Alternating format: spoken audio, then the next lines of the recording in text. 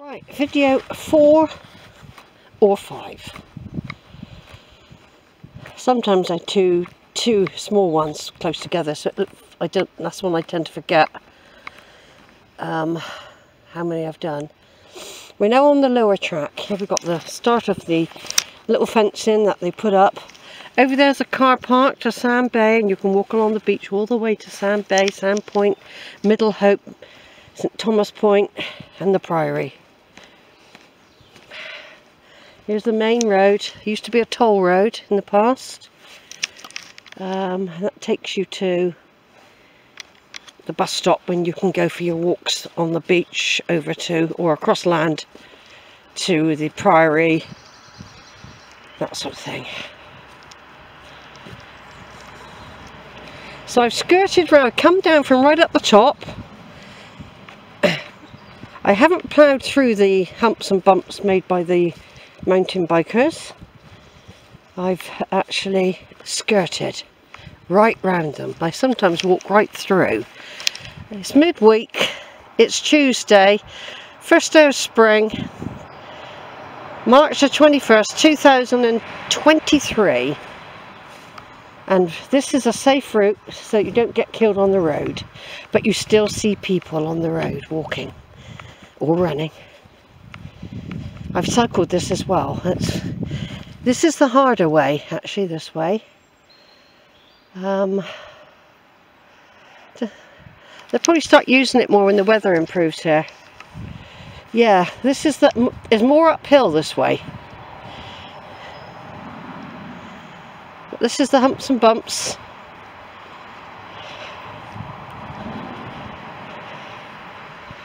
And over there you've got the sea. You've got the River Severn, the Bristol Channel, all different 5 or 6 different rivers that meet. And if you go round the corner of the Hillfort here, you're in Weston-super-Mare. I can smell seaweed type smells already. So here we go. There's a nice view of the, like I said, it's empty. You come here at a weekend or after when the schools are out, and this is a busy place. But it's not just kids. A lot of it is actually grown men that do this. And like I've said to Zara before, my daughter Zara's half-brother, Keir, he's got his own wood in Switzerland, and he's built his own biking area and ramps and stuff. He works for a big drug company in Switzerland. I can't remember the name of it. Yeah, he's got into the right area. They're all doing well here. Other halves. One's a civil engineer. They've all travelled the world. And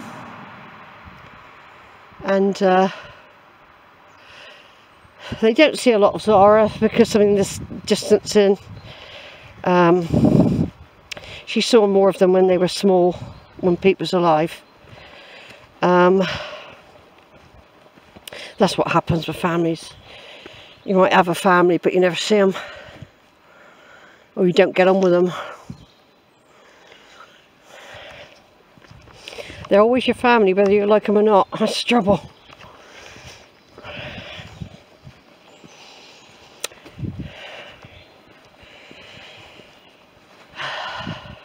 Yeah, this is a harder route. And because I haven't really done much walking this winter, I do feel my muscles are not liking it. They've been lazy. But I still have been walking when the wood is my saviour. Walking up the top there, no hills of course, apart from when you first get here.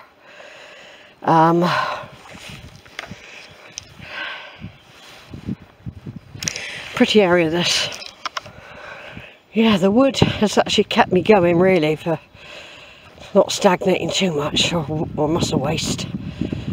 You can't afford to lose your muscles once you get to my age, because they don't recover or grow back like they do when you're young. So my legs are still very strong, I know they are. My lungs have let me down a lot. But I haven't had a fag now, not one single fag for 10 years. Not one. I actually gave up more than 10 years ago. But the first, let me see,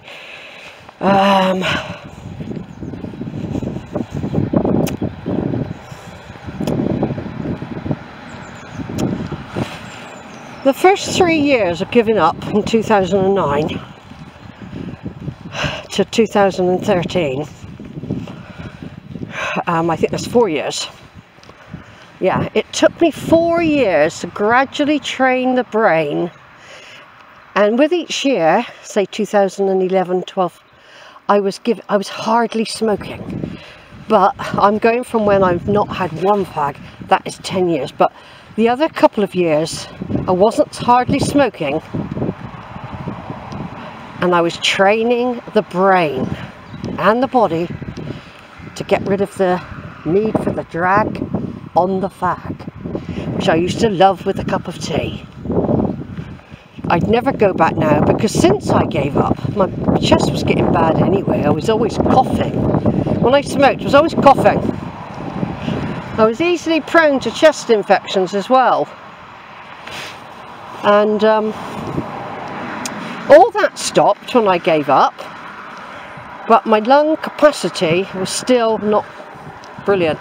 You don't always recover. The alveoli don't always grow back like they were. That's another thing. It's total destruction, really. A bit like bubble wrap, which I've told people loads of times. Once you've popped it, that's it. Right, anyway, I'm going to take a nice picture of this beautiful scene. Right, let's back on. I'm not going to talk about me giving up smoking on this bit. It is a reflective journal, a visual diary. And I never know what's going to come into my head to start rambling on about. I have got so much stuff. So much. Just like I'm doing these web links at the moment. I don't want to really miss out the ones with the poor photo quality, because some of the narration is very, very good. And it tells a story. So people don't actually have to look at the video or the photos, they can just listen. Obviously, as I progress with my skills in taking photos and recording, it does get a little bit better. And so I must try not to leave out the early stuff, because it's still a record in time and space.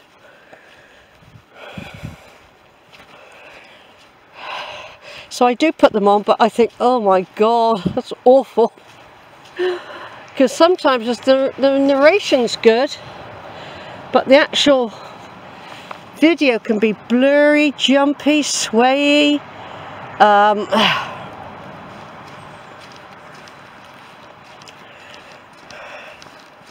But I'm saving it for posterity, to be quite honest. I haven't got the best quality cameras anyway, even now. Of course I haven't. No, I haven't got the best quality cameras at all. So, if I haven't got the best quality cameras, and as technology improves, it doesn't always take along with it the work you've done. So sometimes the result when they upload your stuff isn't as good. Well, like I say, I do tend to do this a couple of times a year. I like coming in the quiet times. I do want to do it when it's fully dressed, if you like, with leaves and stuff. Hello, little daffodil. And the daffodils look lovely today. Look lovely. The door, is it the door? I can't remember the name of the group.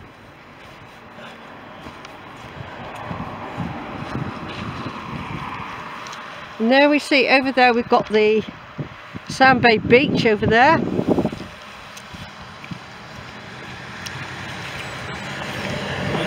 Sand Bay Beach. Every now and again you get some spray. This is luminous, so people going home at night, they'll see these shining up. And here we've got my bus coming along, the number 1 to Sand Bay, the double deckers on, not the open air. There it is, it's coming along. That's my bus that I use when I go on the bus to Sand Bay. There we go. There it is, that's my bus, everyone. It's a good view of it, actually.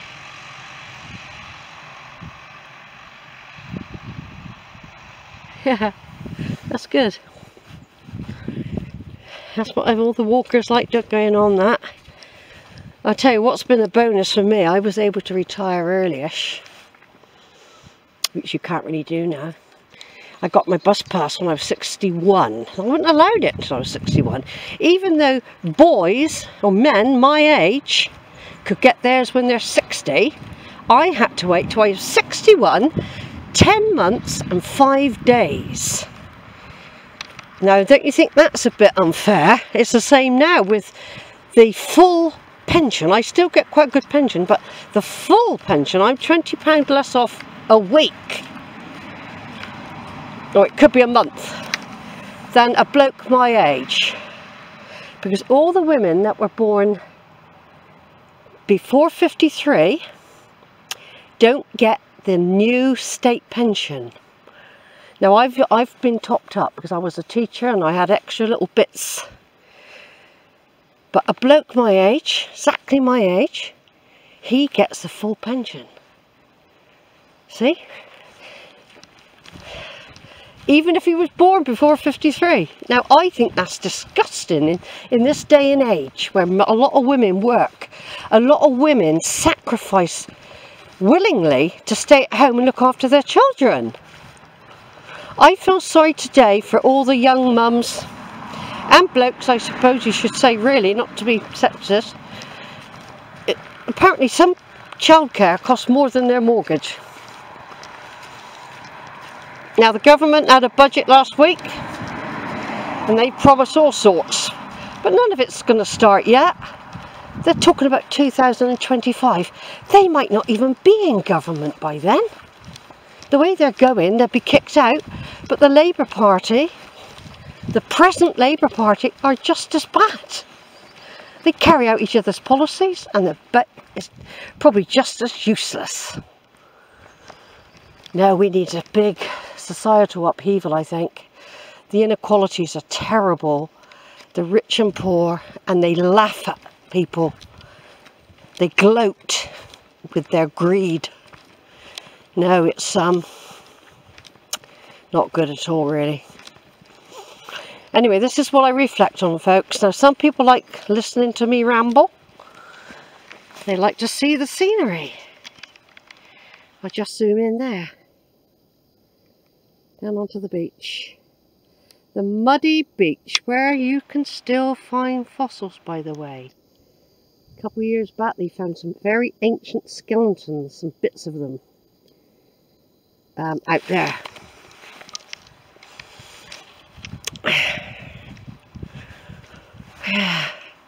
There's the lovely wood, and who knows, they probably want to chop all this down, you know, the clearers, so that the whole fort is exposed. I think it'll collapse myself. I think the fort will start eroding really quick, and before they know it, it's flat.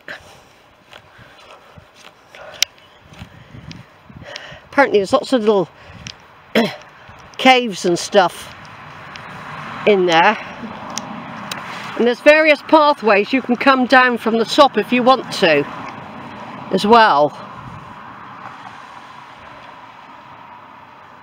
I'm really glad I made the decision now, because if it's going to rain I might be nearly back in town by the time it starts doing that, and I would have had a nice peaceful walk because I haven't met nobody. Like I say, once the holiday people come, the pontins, and fill up the holiday cottages and the kids are off, this would be busy here.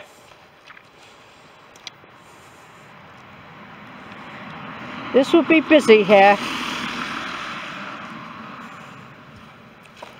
Right, this is where we start having to do a bit more work when we walk this way.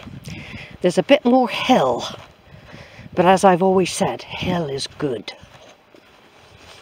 Hill is good. It gets the cardiovascular system. And although I don't like doing it, it's a cute little daffodil, that one, isn't it? It's unusual. That's an unusual type daffodil, isn't it, with all those heads on it? Yeah, it's a different sort. Yeah, this way you have to go up a bit. If you go from the other way, obviously you're coming down this. But like I say, hills are good. It shakes up the rib cage.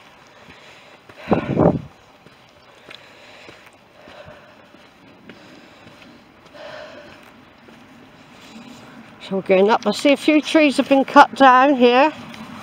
This is all part of the clearing process. Now what they'll say, when they've cut these trees down here, is it for safety reasons. And they probably want to widen the road. Sometimes you can understand that. Okay? Sometimes you can understand that. But to me, it's all part of the clearing process to clear this wood of trees and expose the stones, the archaeology. Apparently, even though we know it's here. You know, we know it's here. Yeah, they've cut down more since I was here on the last visit, I think. That's what they do. They come in and they cut. And they cut and they cut. And that's what they're doing. Look here. And who's had the wood? Who's had the wood? Flipping rich people, probably, for their burners. Right, I'm just going to turn off a minute and take some pictures from this lovely view here over Sand Bay. Over and out.